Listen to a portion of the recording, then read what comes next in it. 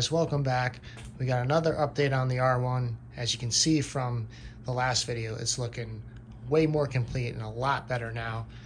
If you didn't see some of my prior videos, we restored the OEM gas tank, and this thing is mint. It is in such good shape after using compound on it and getting rid of all the rust. We have cleaned up the bike pretty good. I used some compound on the rear tail, like I said, the gas tank and the front cowl, which has some scratches, but now you can't even really tell for the most part. All the fairings are back on. The chain has been serviced. It's been cleaned. It got all the rust off, and we lubed it, and that's all good to go. And stator cover, obviously, you saw in the last video. That was all sanded down, and that's all good to go. We ended up polishing the muffler. This thing's like a freaking mirror right now. It's a little dirty because I was riding this when we had some salt on the roads, but overall, it's not too dirty right now for the most part. Another thing that we did was we lubed up the OEM clutch cable, and man, what a difference that makes. I'm telling you, you gotta make sure you end up lubing your cables on these bikes. It makes a big difference for sure. And if it doesn't, when you did it correctly, it just means that, you know, your cable was in good shape to begin with, but you'll be surprised how much it does help. So I still haven't got the front tire yet. I need to. As you can see, this thing's pretty shot, and you could see the excess salt from when I was taking this on the roads. It's only got a little bit of life left in here, so I'll have to get a new tire pretty soon. That's on the docket. So we're just gonna wait for that. Did end up cleaning up this mirror. I don't know if you saw the previous videos where this mirror was really not looking all that good compared to how that one was. So that one's way better now. Still got a little bit of work to do on it, but that's gonna be like the last thing I'll worry about. Other than that, the bike looks great.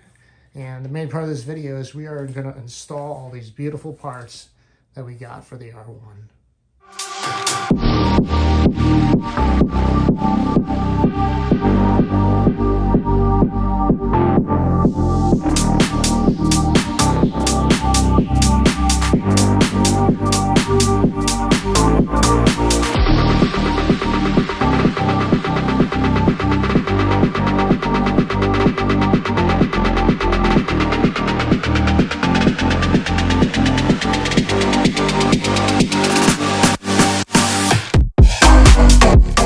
So as you can see, these parts look really great. I'm really happy with how they came out, and of course the price was cheap.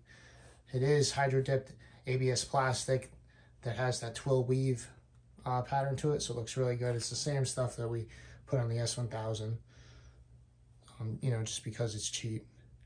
So yeah, I'm pretty pumped to get rid of this dull stuff.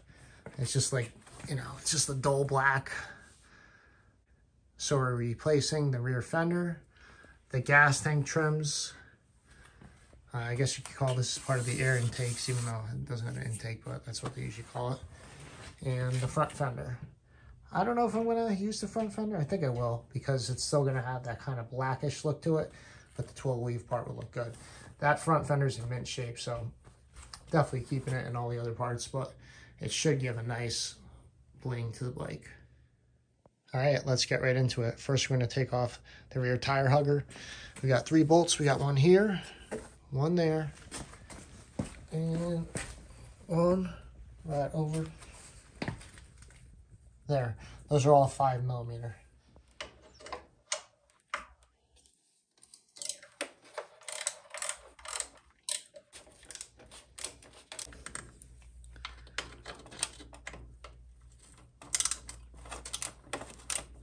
Just wanted to show you guys, there is a little rubber piece in the middle, which is the grommet, and then they have these little spacers.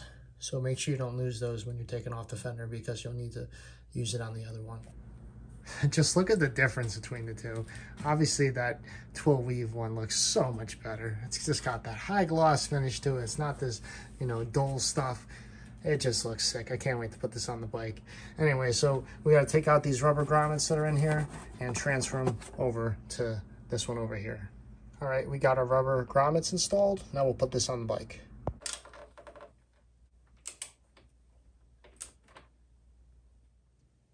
Wow, that is crazy how just a little change in a part can make it look that much better. All right, next we're going to take this part off. There's supposed to be a Phillips head screw. I already got that out. And then you got your 5mm Allen. I really love these bolts that Yamaha has with this little quarter turn. You just end up turning it just a little bit, and there she goes. She's off. Gotta love it. Don't forget to replace the metal retainer clip onto your new piece. Now don't forget that this little part right here has to slide right into there. Alright, that part's installed. Now we'll go do the same thing on the other side. Next we're doing the gas tank trim. Take out the 2 seat bolts that are right under there and under there. Next, take out the 2 Phillips head screws on this side and that side. To remove the gas tank trim, after the bolt is out, pull it towards the front of the bike and it comes out just like so. Next, to install the trim, you'll see that you have these 2 little brackets. They go into here, so push them into the slot and then push it back like so. Line this up in the slot and then we'll just pull it back. Next, just install the screw.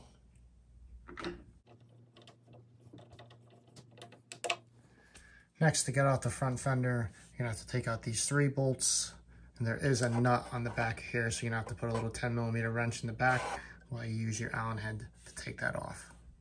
All right, so once all your bolts are out, you just literally grab this and just pull it straight out. So make sure when you're pulling this out, you lift it up and then pull it out, and be careful not to scratch your fingers.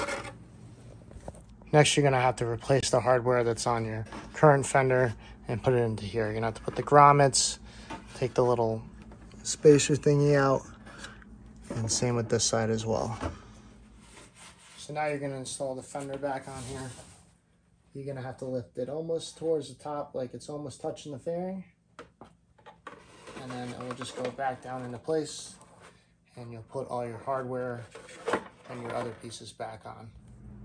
Okay, nice. We have all the pieces installed, and it flows with the bike pretty good. I love it.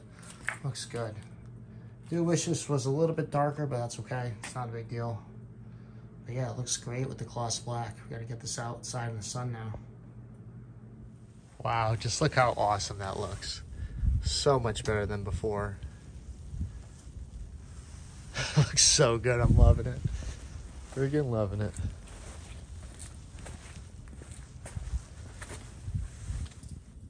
How dope is that?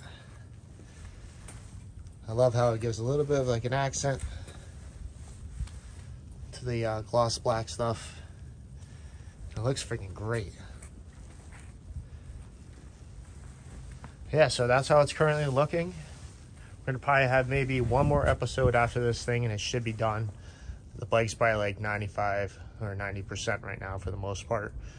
And then it's just gonna be some little stuff here and there. So stay tuned to see when we finish this project completely.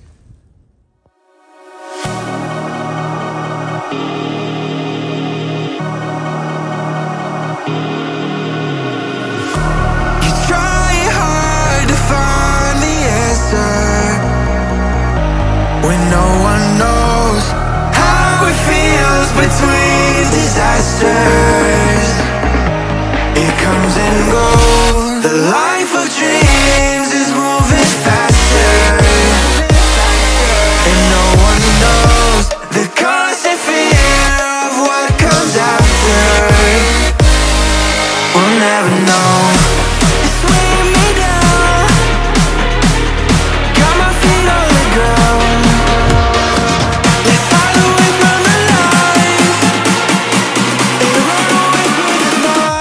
Let's run away.